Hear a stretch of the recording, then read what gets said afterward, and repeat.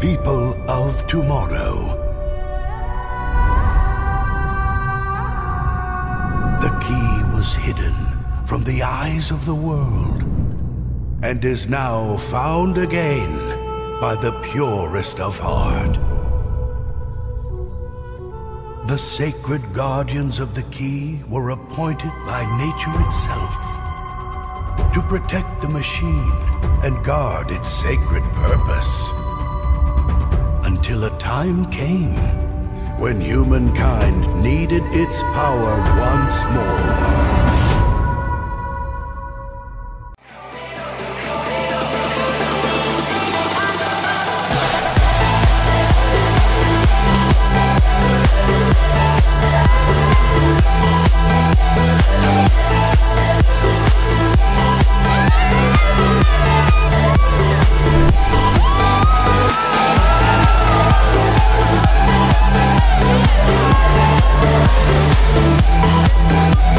Making science fiction becomes science reality with the Qualcomm Tricorder X Prize.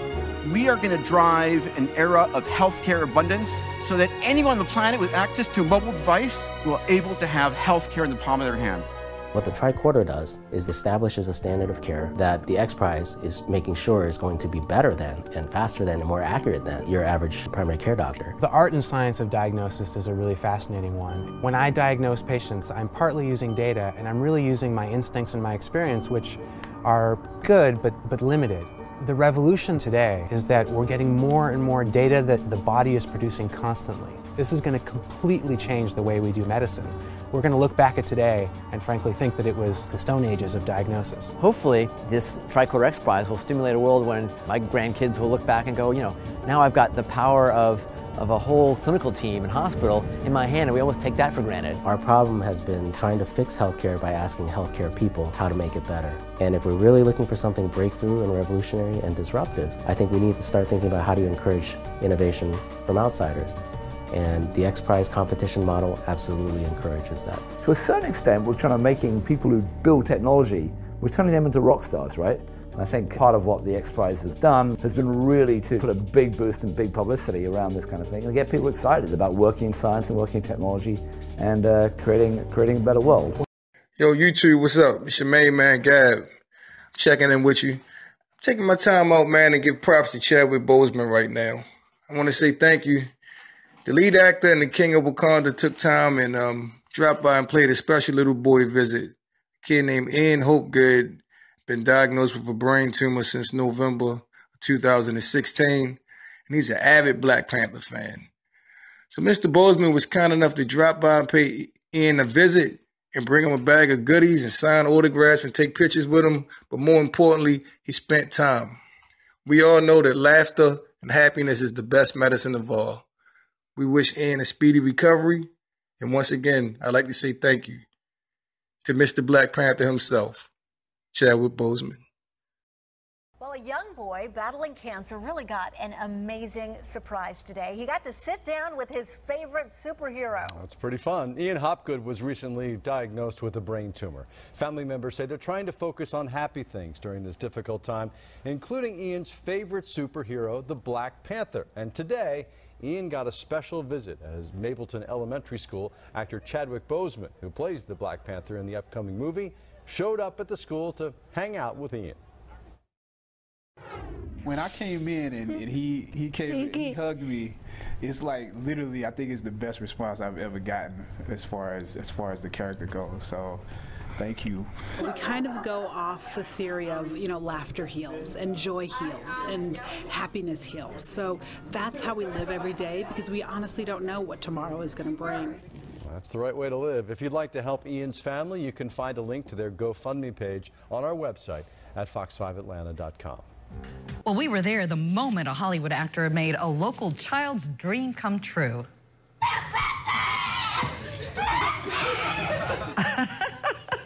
As you can see, Ian Hopgood could not hide his excitement to meet actor Chadwick Boseman. Ian is battling cancer, and the actor plays his favorite superhero, Black Panther, in the upcoming Marvel movie. The two spent some time talking and getting to know each other. I told him I feel this good. And he got shot. I feel this good. I don't know what I'm doing. He wailed the blues tonight. He wailed, he wailed, he wailed just right. Conventional science recognizes that all matter, each molecule of everything on Earth and beyond, oscillates at its own distinct frequency. Can the amplified voice of Ella Fitzgerald shatter this glass? The atoms that come together to form a molecule are held together with an energy bond that both emits and absorbs its own specific electromagnetic frequency. No two species of molecules have the same electromagnetic oscillations or energetic signature. By increasing the intensity of the harmonic frequency of the molecular structure of the wine glass, science can cause the glass to shatter. Believe it. This is a commonly accepted law of nature, so why can't other molecules be isolated and destroyed in the same way? Why can't the oscillation frequencies of killer viruses like cancer and AIDS be identified and destroyed? Why hasn't someone performed the research? Well, someone has. We are inherently explorers. We are inherently inventors. We are inherently discoverers. We are inherently problem solvers. People have to keep that flame burning. Making the world a better place is a primal human instinct. Social change is a team sport. Give someone a challenge and the tools to solve it. That's one of the thrills of being human. That's how things change. We're entering a day and age where literally almost anything can be made possible. That's what X Prize does. We set very audacious but achievable goals. We leverage them with $1 million or $10 million, and then we go to the world and say, I don't care who you are, where you've gone to school, what you've done before. The first person to make that happen wins. You help bring about a breakthrough, and we all win. It's a way to capture people's imagination and get them focused on a topic, and typically some of the best solutions come from people you wouldn't expect.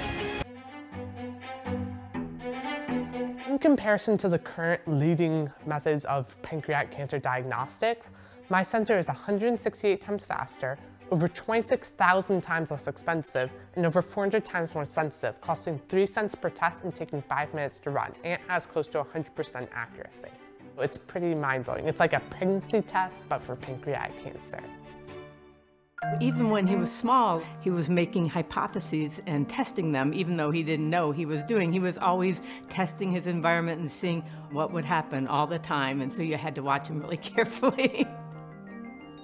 Jack is super curious, so he's always reading. He's reading journals, and he's online looking up things. He's seeing what's going on. I found this article, Will Jack and Draco Go for the X Prize? The X Prizes are a series of multi-million-dollar awards that are really to advance our society. And what they believe is that through competition, that really spurs on innovation. One particular X Prize that I have an interest is the Tricorder X Prize. Essentially what the Tricorder X Prize wants you to do is you have to create something the size of a smartphone that you pass over your skin and can diagnose any disease instantly. And it has to be inexpensive, it has to be really easy to use, as well as measuring like vital signs and several other important medical criteria. And so that would revolutionize how we look at disease diagnosis and treatment. It's pretty much like a life-changing and human race-changing concept. We have acquired an EBE, an extraterrestrial biological entity. We're flying over to Europe soon to take some tissue samples and do some DNA testing. This was found in the Atacama Desert. We don't know how it came about. Here's the great view of the face and cheekbone, very complex. Now there is a fracture here, and behind this right ear is caved in, and that's how this ET being was killed. We have the best scientists in the US from Stanford that are going to be doing the testing itself to see what this really is, and also to rule out what it's not. On our way to Barcelona. Barcelona. To retrieve the evidence. Dr. Bravo. Hi, baby. Are you ready for the trip? I'm ready for the trip. I'm so excited. We're going to do some very wonderful work, and I can't wait to get the results. Upon arriving in Spain to look at the being for the very first time, I was kind of skeptical. It was definitely a game changer for my thought process to actually see it in person than to see it on film. The first thing we had to do was go to the radiology lab because we needed x-rays and CAT scans before we did anything. Porque esto es, ya se lo comenté que era un poco difícil de hacer. Es, ¿okay? The best we can get. Lo mejor que pueda pasar. Porque evidentemente no se puede manipular para nada. No. The head radiologist at the center saw the beam and was quite impressed. And the first thing she said was, "Wow, that looks like an alien." That's really okay. This is fabulous. Yeah. Okay, that's good.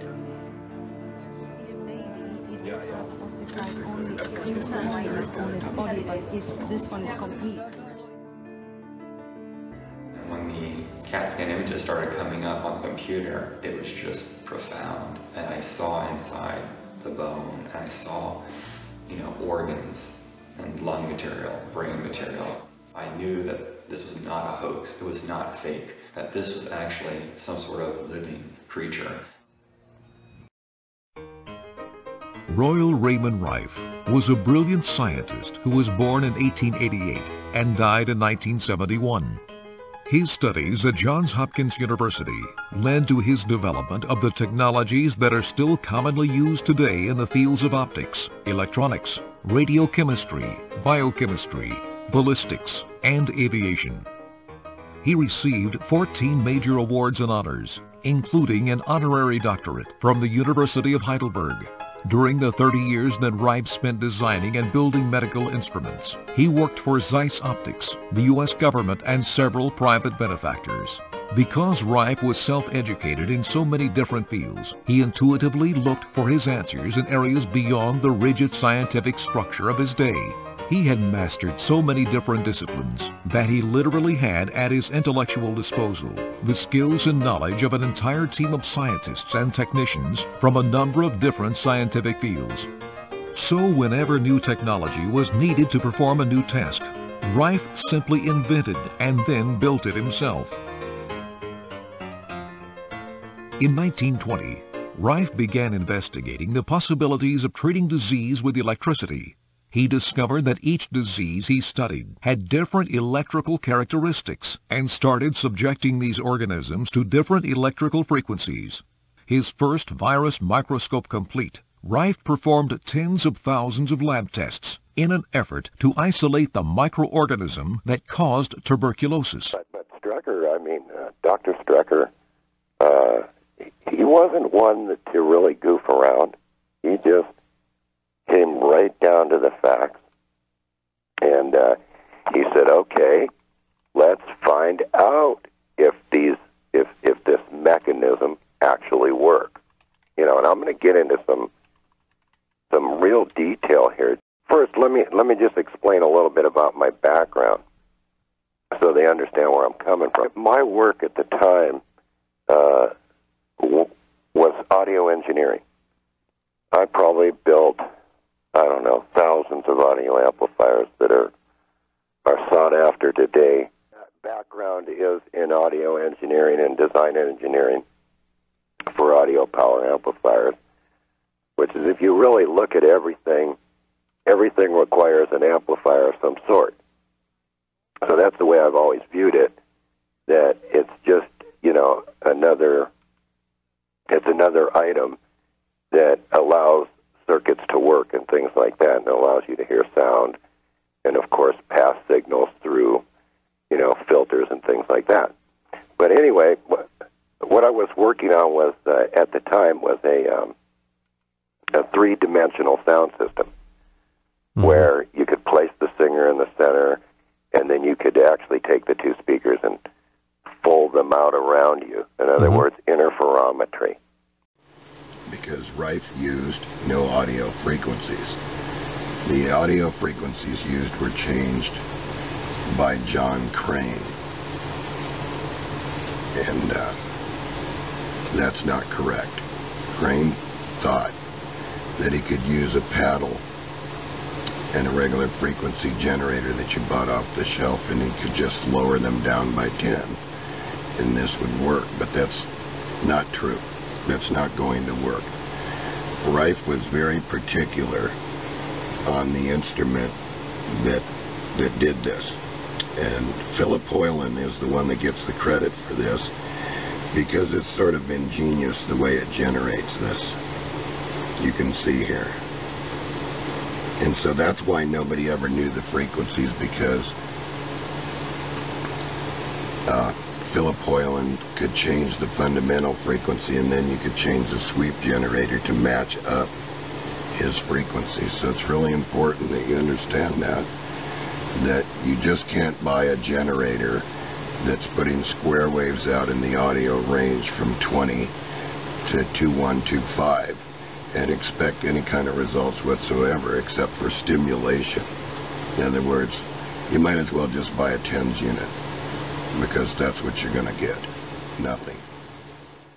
The next thing we're going to show you is, this is a HPG1 by Velleman. This is also available on Amazon.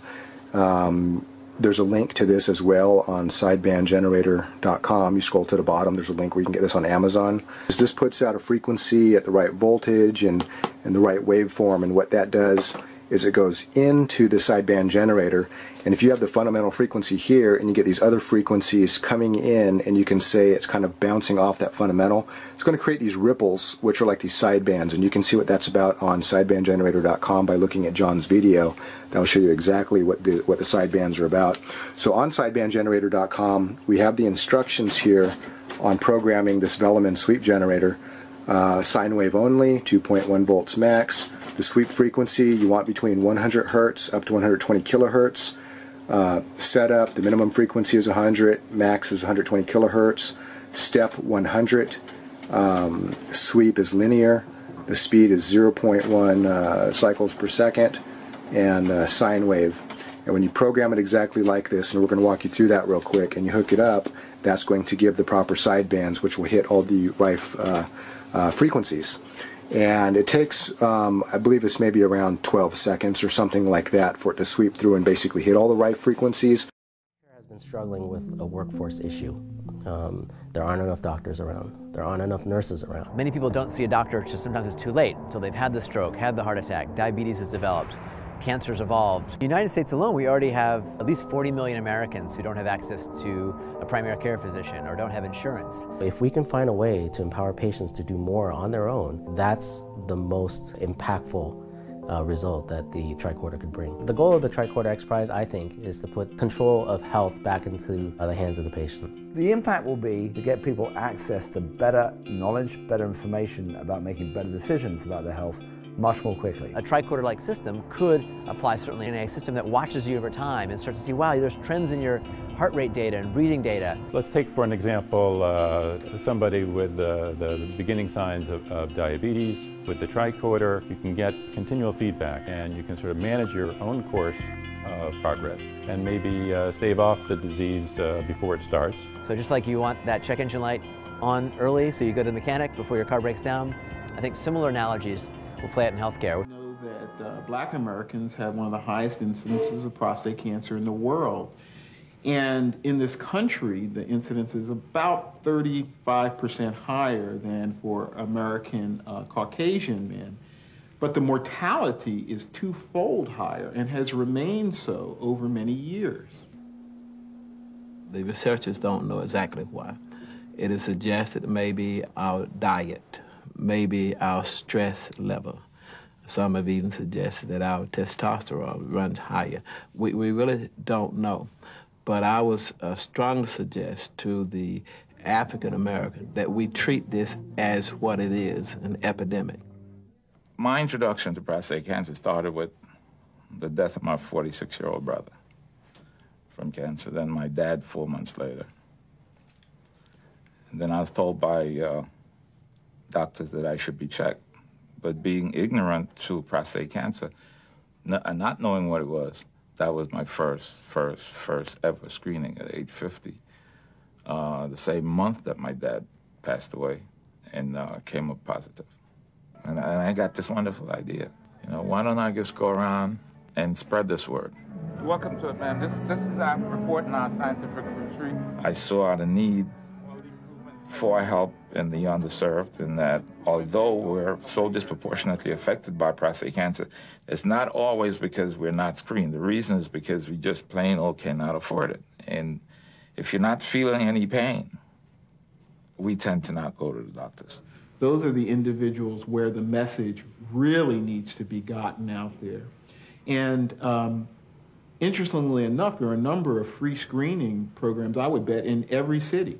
But we need to get the message out to the populations that are really underserved, because they have the highest mortality and they have the most to benefit from early detection. Jack loves a big challenge, and he is not frightened of failure. What makes me nervous is just the vast amount of people that are competing in it, because there are 245 other teams, and they're all major corporations and teams of adults, and I have a team of all teenagers. I've collected like the team of the most elite, like prestigious science prodigies in the entire world. My first work on my X Prize team is going to be making something called a Raymond spectrometer. Raymond spectroscopy is such a powerful tool just because it tells you exactly what's in something. So you can look at like environmental management, you can look at national security. You could say, is that a bomb or is that just a drink? So then you could potentially bring your drinks onto an airplane finally. And then also it could tell you, for example, whether you have a disease or not. And that's what's so cool to me, is that I can actually look at your blood and say, these few proteins have to be there. So that means you must have this disease. Essentially what I'm doing is I'm taking something that's the size of a room and shrinking it down to the size of a sugar cube. And also, I'm shrinking its price from $100,000 down to $10 and making it more sensitive, but also such that it can measure all of your blood analytes. So I'm advancing the field of Raymond spectroscopy by a lot here. This is a really long-term endeavor for us because it's a 2-year endeavor of really concentrated work. And 2 years is like, that's 1/8 of my entire life. So it's going to be a really significant portion, and I'm just really excited about it. This is the very first time that this method, I actually thought up of this method entirely on my own. I want to change the world for a better society, and I want to show others that they can definitely do that, and that regardless of your age, your gender, your ethnicity, regardless of anything, that you can accomplish something and change the world.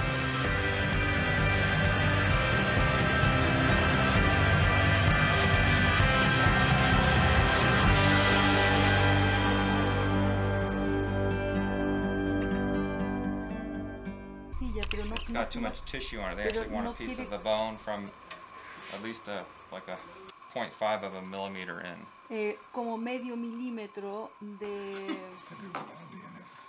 We took material from inside the cranium, also 2 clippings of the anterior front ribs of this being.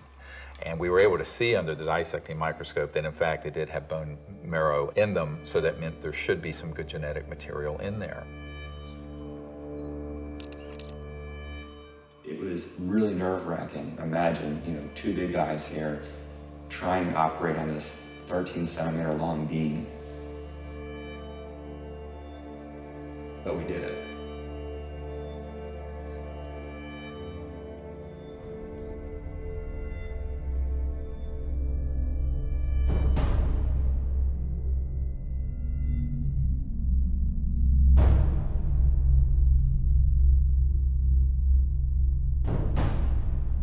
The DNA analysis is being done by some of the world's best, but even the world's best need to be cross-checked, which is why I'm doing the 3 different facilities.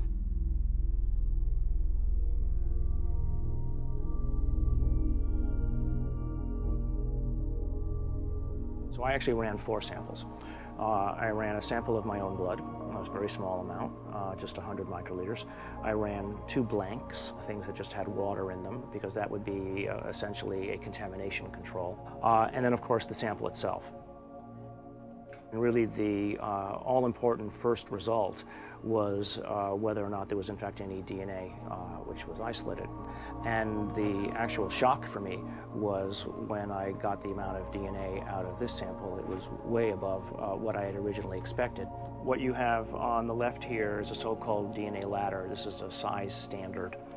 This one on the end is in fact my DNA, and it has an expected size distribution as well as some banding. And validating the original measurement is this analysis that basically shows that we have a nice distribution for the sample's DNA. Traditional scientific procedure requires the staining of samples to make them visible under the microscope. Unfortunately, the minuteness of the viruses made them impossible to stain with the existing acid-based stains. Rife conceived a method of staining the samples with light and began building a microscope that would enable the frequency of light to correspond with the electrical frequency of the microorganism under observation. His cancer research began in 1922, but it would take until 1932, after thousands of tests, that he was able to isolate the microorganism which he named the BX virus. By 1933, he had perfected that technology and had constructed the incredibly complex universal microscope, which is capable of magnifying objects 60,000 times their normal size. With this incredible microscope, Rife became the first human being to actually see a live virus. Until quite recently, the universal microscope was the only microscope able to view a live virus. Rife painstakingly identified the individual spectroscopic signature of each microbe. Colleagues of Rife reported his incredible patience, sitting at the microscope many times for over 24 hours straight without a break. Once he discovered the oscillation rate of a particular organism, Rife concentrated on refining his method of destroying it. He used the same principle to kill the virus as he had used to make the organism visible: light-frequency resonance. By increasing the intensity of a frequency that resonated naturally within these microbes, Rife increased their natural oscillations until they distorted and disintegrated from structural stresses without harming the surrounding tissue. Rife called this frequency the mortal oscillatory rate, or MOR. Here's the key point: interferometry.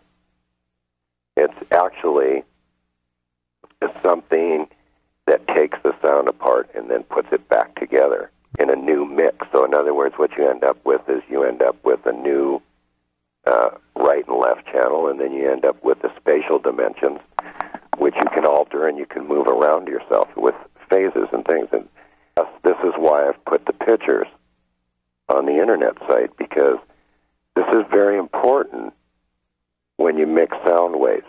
See, there's all these harmonics that are generated and everything. And it's not known, actually, that it's a perfect frequency that actually killed these things. And this is what Strecker and I wanted to find out. We wanted to know exactly what was killing these little bacterium and viruses. Dr. Strecker and myself probably spent months. Here's exactly. We went and we went and basically hired John Crane. And Rife was pretty precise about the way that this worked, because you have to be right on or you have nothing. So I think it was 1/10 of 1 meter, which is about 800 cycles. So see, you're at 3, 2, 4, 6, 8 here, which puts you well in range. But since you're sweeping the whole band with a sweep oscillator, and you're going to hit it no matter what you do, and you're going to hit the other things too, because we could actually pick another thing and put it in here, and you'll see that it'll end up on the correct sideband. But I wanted you to understand that. I'll give you one more look here at the tube. And of course the audio frequency is up here. You can see it being swept.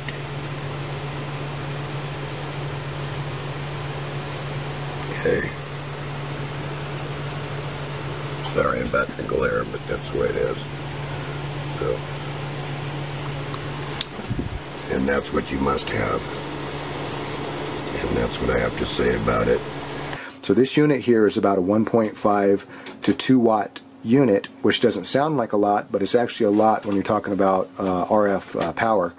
And there's a lot of misinformation out there that, you know, you just have to use the gas tube like Rife originally did, but that's eating up 90% of what's going into it just to light the tube, and then the remainder is what's there to be broadcast off. And so, and this is actually a better way to do it. And if you go to BEDINI'S, and you study that book and the DVDs, that will show you exactly why that's so.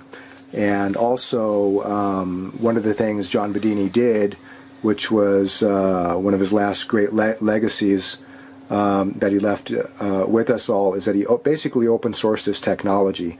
In that book and video DVD, in the book there are schematics. You do have to have some type of RF circuit experience to be able to build it, but the circuit in that book will work, and it will do exactly what this is doing. This is just a little bit more sophisticated. It's more compact, just using all surface mount parts, so it's pretty small and sleek, and it's a little more sophisticated than the circuit in the book. Both of them work, so if you do have RF experience, you don't have to buy one of these. Go to RPX book, BEDINI'RPXbook.com, get that book, and you can see the schematics in there. Otherwise, we have these available here. The developing world, where there's real problems in getting access to healthcare, you can imagine a tricorder over the cell phone network really having a huge impact in the diagnosis and the cure of some really, very prevalent but actually very simple to cure diseases. We have about $50 million of prizes on the table right now, and $200 million of prizes in development at different stages in the pipeline. If you can find the right questions to ask, there are millions of people out there who are anxious to provide answers. Breakthroughs will come from the crowd, from people anywhere in the world. Right now I'm focusing on the Tricorder X Prize. It's a team of all high school students. So I got the all-stars of science fair on my team. And that's really the power of the X Prize. It serves as a magnet to draw the innovators around the world to attack problems they might not otherwise have focused on.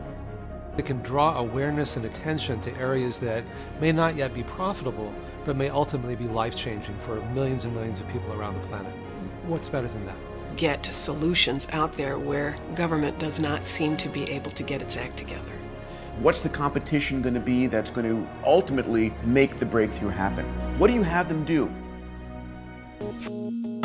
My name is Dr. J. Doswell. We are Team Juxtopia Imhotep from Baltimore, Maryland, USA. Team Juxtopia Imhotep is comprised 100% of students. Most of the students are from the city, Baltimore City, Maryland. The students' age ranges from middle school, high school, as well as college-age youth. Currently, we have 5 students. The advantages of having a student team is that, one, they're hungry. They really want to do something that's very innovative, think outside the box. The pure innovation, eagerness, and the propensity to learn is there. The disadvantage is that they do not have the experience as a seasoned professional. The work with the Google Lunar X Prize Challenge has definitely influenced our work with Juxtopia Imhotep. There can be crossover technologies from the Google Lunar X Prize competition to the Qualcomm Tricorder Challenge, specifically in the sensing technologies. Matter of fact, our 16-year-old student, the youngest student on the Google Lunar X Prize team, came up with her own spectrometer design to be integrated into the robot and identify water on the lunar surface. My mother was an educator, my father was a social worker. I'm the only child, so they put a lot into me to engineer the person that's talking to you today. Had a great experience growing up and was exposed to so many things that I think contributed to my intellectual, social ability, and providing that same experience for other youth that otherwise would have had that in their own family.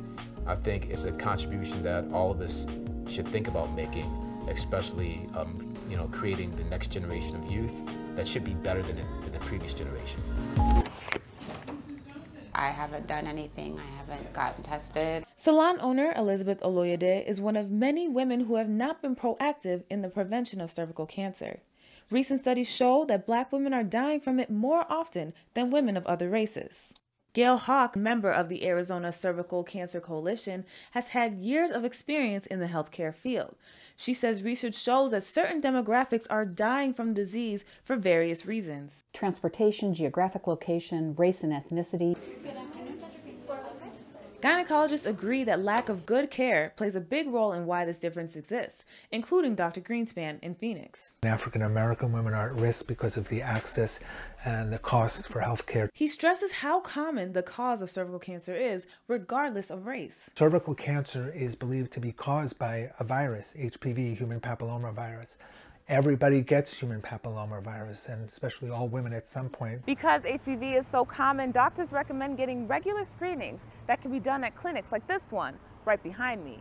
That way, any abnormal cells can be detected and treated before anything more serious happens. The test to get the cells is as simple as getting a scratch off your cervix. Dr. Sharon Thompson has been a gynecologist for over 10 years. Simple test, takes only a few minutes to do. The advantage of working with other teenagers is not to be offensive to adults, but most adults, once you're over 30, you have these preconceived blinders on, so you can't really do as much innovative thinking as teenagers can. Being an independent scientist with a vision is very different than organizing a team. And when you're a team leader, you have to be able to listen to other people. So I think his soft people skills are getting a workout now, and I think that's really valuable for him. So when I started creating my team, I decided I would have to have kind of two sub-teams. One was going to be the software team who was doing all the data crunching, and then one was the hardware team where they're going to make all the instruments to gather that data. Each person that I've gathered for this team has a specific purpose. So one person, for example, is designing the image recognition for our miniature MRI. Another person's doing the data crunching for all of our data into a single diagnostic. And then on the hardware side, some person's working on the heart disease. I'm working on general diseases with biomarkers, and so I can diagnose virtually any disease with that. Then another person's working on your lungs. And so it's really incredible the comprehensive view that we've taken with this. My research would definitely not have been possible in the pre-internet age, just because the research would have been outdated, and also I have all the world's information at my fingertips. The universal source of information on anything for me is Google and Wikipedia. That's all I've used for any of my research. My name's EMERY Smith. I've been with CSETI for approximately 3 years. Getting the baseline reading from us. My duties consist of a couple things. I am Dr. Greer's head security detail. I also am their photographer. I operate anywhere from 2 to 6 cameras at one time. Yeah, that's our craft. It goes over the mountains in this direction. Many of the craft that are coming in are transdimensional, and the way I understand it, not visible to the human eye. And that's where this new technology, the night vision, that's where that's coming into play in. With the advent of new technology that's out there, it becomes easier and easier for us to capture these beings and these celestial objects on film. After you do the night vision, it has that green hue, of course. And after a while, when you get back to real life, you're thinking, why isn't everything green? This can't be reality. I want to show an early one from Gulf Breeze from 1992. We went down there, and one of the fun things that happened is that I had about 40, 50 people. Let's go out on the beach. And we didn't have good cameras then, but you'll get the feeling of how exciting it was, have all these people, and 1, and then 2, and then 3, and then 4 ET craft materialize right in the sky. There it goes, 1, 2, 3. And look, there's 4. There's 4. There's 4. We have a confirmed CE5. Holy damn hot shit. Dog. Thank you. All right. So the point, the point is, it's fun.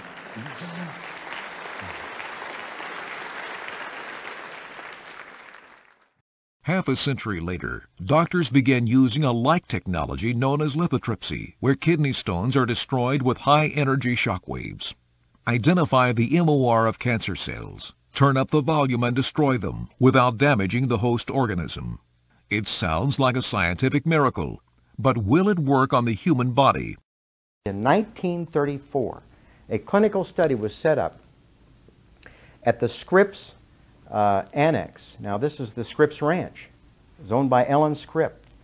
And there they set up a clinical study under the auspices of Dr. Milbank Johnson.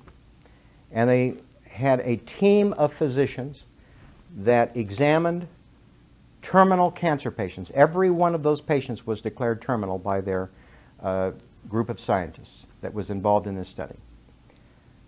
Dr. Rife would take some of the blood, examine, find the particular frequency for that organism for that patient, tune that instrument to the patient. Within 2 months, 14 of the 16 patients were declared cured by this team of physicians. It took another 6 weeks to cure the remaining 2. 100% cure rate. We drove to San Diego, and we found Crane's house, about 4 or 5 of us.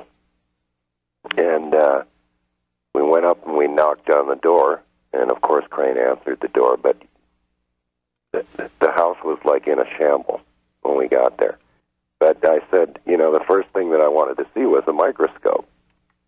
So I got led down this aisleway, Jeff, through all these boxes and everything, and I ended up in this dirt cellar. Yeah, dirt cellar, like a root cellar. And that's what I remember. You know, broken cement, some dirt, broken cement, some more dirt, all right? Here was this beautiful virus number 3 microscope all taken apart. It was just in pieces. And my main reason, basically, for getting into this 22 years ago was I had an aunt that was dying of breast cancer. And so I was really interested, and John Crane claimed that he had the cure, which was this little, you know, $500 box, which he took $500 from the 12 of us, of which at that time he didn't have the generators that he promised. And so we drove out there. But we not only drove out there because of that, we drove out there because of the interest. And it's pretty precise on the way you got to do this. This is generated with a triode tube. And I think it's an 812 in there, A. And it's the plate's at about 600 volts here. And it just has to be done this way. And the grid coupling is very important because you can see the shift here if I take the audio frequencies away. You can see the fundamental rock backwards and forwards. That's due to the power supply ripple. And that's kind of a good thing because you want it to waver like that a little bit back and forth. That way you cover pretty much everything you're going to try to get. And that's what happens when you put the audio in. So I can generate the most bands here, which means I can cover just about anything I want with his frequencies. And so what we're going to do is we're going to open this up. Again, this is the Velleman HPG1 pocket function generator. It's a nice little package here, and these are also a pretty good price delivered even on Amazon. So this has little output jack converters, and you can actually charge it up with a USB port. So what we're going to do is just kind of open this up right here. And it's got a built-in rechargeable lithium-ion battery, so you get a lot of running time off of one charge. And so if you need to charge it up, you can just take this, you can put it into this jack right here. You can plug that into a USB port, and it'll charge up. You disconnect it, you turn it on, and you can see that there's no power right now. So what I'm going to do is take a short break, charge it up. We're going to come back and finish up, and we'll show you how to program it. Like a Rife machine with frequencies, they have done the same thing with this device. Wow. So they have measured every type of element that there is, and have measured how that frequency comes back. That's why they can build not only a a volumetric image, but actually tell you exactly what it is. The technology we were talking about earlier with the low-frequency ground-penetrating radar also can be used, you know, it can actually be fit inside an iPhone. Really? And you could place this on your hand or on your chest, and it'll show you your hand, and you can zoom in all the way to the actual cell and say, all right, I have 3 cells here next to them. This one's metastatic. This is a cancer cell. This is a tissue cell, and then zap it, and now you just cured yourself of cancer. So it's that, the resolution on this device is that amazing. So you can actually just put it on your hand and then zoom right in to the cell itself and move around. That's crazy. You know, it is beautiful, most beautiful technology ever. And, you know, it's available. It's just sitting there. And I'm hoping that this talk will inspire the inventor and, you know, POTUS to, like, step up on that. Because not only is it a great security thing for, you know, the world, but it's also a good thing for health. You know, it's an amazing, beautiful thing to help. You could heal yourself, you know.